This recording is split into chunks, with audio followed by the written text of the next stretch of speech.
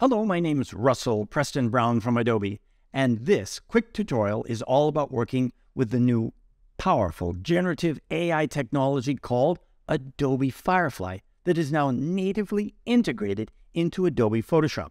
It's magical and non-destructive. This Generative Fill feature is now in the public beta version of Photoshop. You can install it from the Creative Cloud on your desktop and give it a try.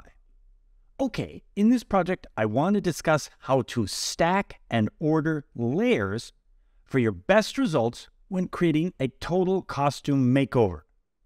It's really quite amazing how I've added each of these layers by making a selection and then entering a prompt for each of them and then stacking them in this order so that I get my final results you see here.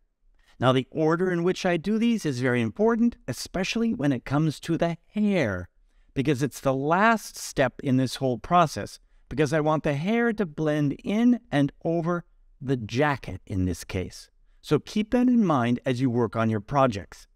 So let's talk about this hair. Turning this layer on and then turning on the selection I used for this hair can really help us understand how to create hair of your own. Notice in this layer that my selection goes up and around my forehead, into the hat, and back down around my shoulder. I even go up over my ear so that I don't distort my ear, and it also defines the hair wraps over my ear. That's pretty amazing. So this is the selection I make for this hair, and I specifically want nice, long, flowing hair. You notice here my prompt is long, white hair. Really simple and straightforward. I can then regenerate more hair by selecting Generate. But let's see a situation where I might want to do this. Let's turn on a new layer I created with a black outfit. This black cowboy jacket does not match the previously generated layer of the hair against the brown jacket. So we'd have to correct this issue. We can do this by targeting an existing layer and then regenerating that layer.